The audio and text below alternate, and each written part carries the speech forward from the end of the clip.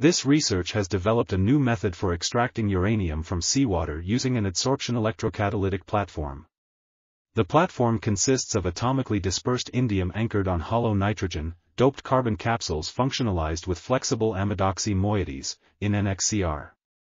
The amidoxime groups act as chelating agents, allowing the uranium to be selectively extracted from seawater. The uranium is then electrochemically reduced to an unstable U-V intermediate, which is subsequently oxidized back to U-6 for collection. This process allows for efficient and selective uranium extraction from seawater, making it a promising technology for harvesting valuable metals from the Earth's oceans. This article was authored by Xiaolu Lu, Yinghui Xia, Mengjie Hao, and others.